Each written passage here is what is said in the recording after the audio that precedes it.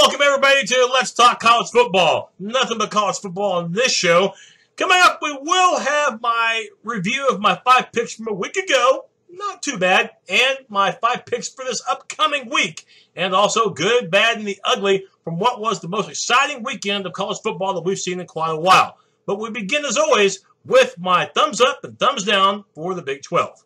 Gotta give a thumbs up to West Virginia. They find different ways to win, and they remain undefeated. You might remember against B.Y.U, it was the offense, but this week the defense, and they hold K-State to under 300 total yards and a hard-fought victory over the Wildcats. Thumbs up to Shock Linwood. You know, for Baylor, it wasn't an easy game at all, but Shock Linwood definitely made Baylor's rushing attack go with over 200 yards rushing, and the Bears come from behind win in Ames against a pesky Cyclone team. And D.D. Westbrook was 100% in this game. I guess he had not been quite at full strength up until now, and he came through with a pair of touchdown catches, easily his best game of the year, as Oklahoma edges out T.C.U.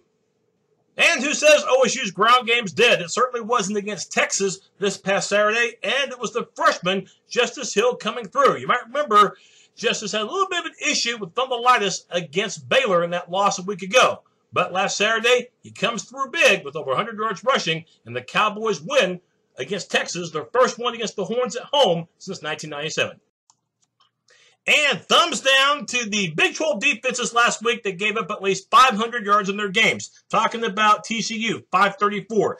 Texas, 555 yards. Kansas, a whopping 621 yards allowed, including 548 on the air. And Iowa State, 647 yards, including 469 on the ground. All 4 of those teams lost. But even Oklahoma, giving up 514, and Oklahoma State, who gave up 568, knows that those numbers cannot reoccur and become a habit.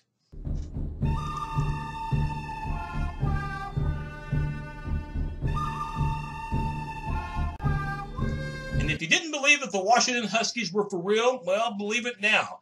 UW not only beat Stanford, but absolutely pulverized the previous unbeaten Cardinal, serving notice that Washington, if you watch my preseason show on the Huskies, you know that this is a team to be reckoned with. Take them seriously. Washington is legit. And a big reason why people think the Wolverines are legit is because of their defense. Jim Harbaugh's D, it might be one of the best in the country.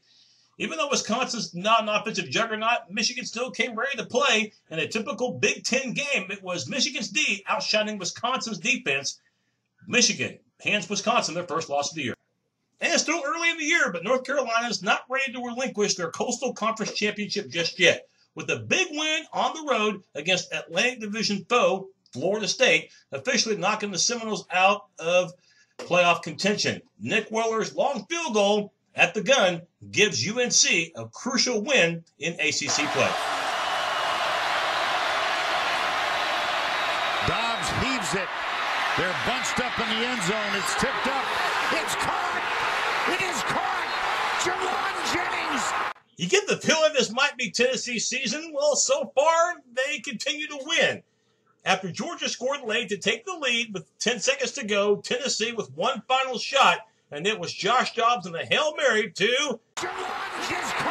That's right, Jawan Jennings, as Tennessee wins on the final play of the game to remain undefeated. Of course, this next week, they get to face an undefeated Texas A&M squad on the road. And if you watched last Saturday's game between top 5 teams in the country, Louisville and Clemson, you saw a classic. There were no losers in this one. This was a heck of a game. Clemson did jump out early, but third quarter, Louisville owned it. In fact, took the lead. But in the fourth quarter, Clemson showed why they're ACC champions with the touchdown, and they were able to retake the lead. Louisville, in the end, got within 1 yard of a first down, which would have given them first and goal very late in the game. But again, they fall yards shy inside the Clemson 5. And Clemson wins the game by 6, remaining on track to again win the ACC and be a part of the playoff. For Louisville, though, they're not out of this by any stretch. They can continue to win, including a game late in the year at Houston. Then the Cardinals will again pad their resume with an opportunity to get seriously back into the college football playoff discussion. From the beauty of that game to what was bad elsewhere, and that includes the Syracuse defense. Man, I thought the Big 12 were the only ones that couldn't play deep for the most part. That falls into the line with the Orange. 3 losses this season. they've given up a combined 157 points. That's 52 points per loss, and they gave up 21 to Notre Dame in the first 5 minutes of the game. The Tennessee 47, two receivers left, one to the right. Eason steps up in the pocket, wants to go deep. He's hanging one long and deep. He's got a man. Oh, touchdown! I don't believe it. He caught it. He got into the end zone. Riley Ridley. Flags have just come out for excessive celebration, but who cares at this point? Well, maybe Georgia didn't care at that point, but the reason why they're in the bad category, it's not because they lost, but it's what they did to set Tennessee up for the final play to make the Hail Mary a little less improbable. Of course, touchdown by Georgia with 10 seconds to go, but they're called for excessive celebration. That's 15 yards, so now Georgia has to kick off from their own 20, and then Georgia's offsides on the kickoff, so another 5 yards. So Tennessee gets one final play from the Georgia 42-yard line. That's right, from 42 rather than from the Tennessee 38. Look at where Josh Dobbs throws this ball from. That's why those two penalties were significant. 20 extra yards for Tennessee to work with. Dobbs is throwing from his own 48. Ball lands 5 yards deep in the end zone. That's a throw of 57 yards. If those penalties are not enforced against Georgia, if Georgia doesn't commit those penalties, then essentially Dobbs would have had to have thrown the ball under the same scenario, 77 yards. And do you think the same scenario is going to happen 20 yards further back? I don't think so. So Georgia, in the end, definitely aided Tennessee in that finish. And now we get to the ugly. That belongs to the Iowa Hawkeyes. A huge disappointment this year. You might be saying, well, your Sooners have already lost twice. Yeah, but at least my Sooners lost to a couple of top 5 teams in the country, in Houston and in Ohio State. So there you have it. No excuse for Iowa losing at home to Northwestern. They're not an offensive juggernaut. In fact, they're typically an offensive handicap. We know this because the Wildcats had only averaged 16 points per game entering their showdown in Iowa City and had only won 1 game out of their first 4. That's right, Northwestern only had scored 65 total points after 4 games. Yet they managed on the road to score 38 against the Hawkeyes, who last season didn't lose a regular season game, and now the Hawkeyes have already lost 2, both at home, and we haven't even reached the second weekend of October. It is time now to review last week's selections, and for yours truly, it was a pretty good week. It documented 3 wins and 2 losses against the spread, and that did include the Clemson Tigers, who came through as an underdog, not only covering, but also winning the game outright by 6 points. Way to go, Tigers. Battle of Armed Forces, Air Force came out on top, doubling what their projected spread was, which was 7, winning by 14 against Navy. And OU versus T.C.U, 69.5 seemed like a low total, and I was right, as the two combined for nearly 100 points. They combined for 98, so that was a master lock there as far as the total. So those were my 3 wins. My 2 losses, yeah, I had Texas as an underdog, and so much for the trend as far as the road team winning in that rivalry every year since 2009. That streak finally came to a close, and it costed me, as Oklahoma State won and won easily. And Michigan was a 10.5-point favorite, and I should have known that when you have 2 good defenses in the Big Ten facing each other, 10.5 is a trap, and I fell for the bait. Michigan won by only 7, so that was a loser for me. Again, 3-2, I'll take it. And for the year, a documented 11 wins and 9 losses. Now, one thing you'll notice this week about my picks, for the most part, I'm really going off recent trends in terms of the matchups. For example, Alabama and Arkansas.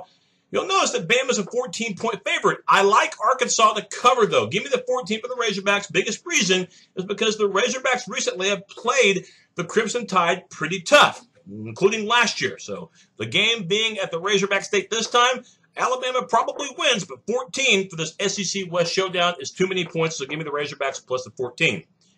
OU versus Texas, the Red River rivalry. And if you've already seen my pregame for this matchup on this very channel, first, thank you. But secondly, you'll notice that I really think it'll be a high-scoring game. And right now they've got the total at 73.5. I like the Sooners to win 41-35. And therefore, that's 76 points. So I'm going with the over, and I'm going to make it one of my 5 selections. So give me the over in the OU-Texas game. Oklahoma State, when they're at home against Iowa State, seem to win and seem to win handily against the Cyclones. 17 seems like a lot of points, but remember, Cowboy offense is pretty good, and Iowa State, even though they played tough against Baylor and probably should have won that game, you have to wonder about a hangover and how they're going to approach this game. I think Oklahoma State flattens them.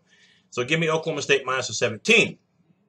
Now, T.C.U. at Kansas, and one thing we know about the Jayhawks, even though they stink, and even though they got blown out against Texas Tech, for some reason, when they play T.C.U., they play the Horned Frogs tough. At least the last 2 years, that's been the case. And you can make an argument that the last 2 years, Kansas should have won this game. TCU will win, of course, this year with the game in Lawrence, but 29 points, especially with TCU. Speaking of hangovers, coming off that heartbreaking loss to the Sooners, TCU will win, but not by 29 points. So give me the Jayhawks plus the 29.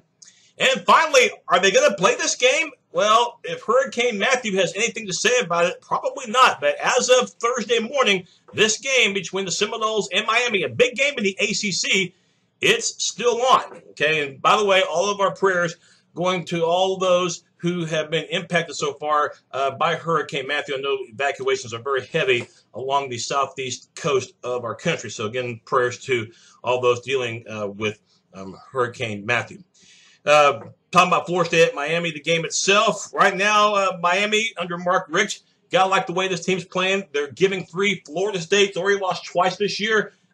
Both conference losses. So you wonder, even though it's a state rivalry, you have to wonder where they're at mentally. Miami has a lot to play for. So give me the Hurricanes minus the 3. And hopefully they'll be able to play this game. But right now, with that hurricane bearing in on the southeast coast of the country, who knows if they're going to get that game in. But the most important thing is pray for those who are being impacted right now. And again, evacuations are very high. Well, that will do it for this edition of Let's Talk College Football. Don't forget my post-game at B.Y.U, Texas, sometime on Saturday evening. Thanks for watching.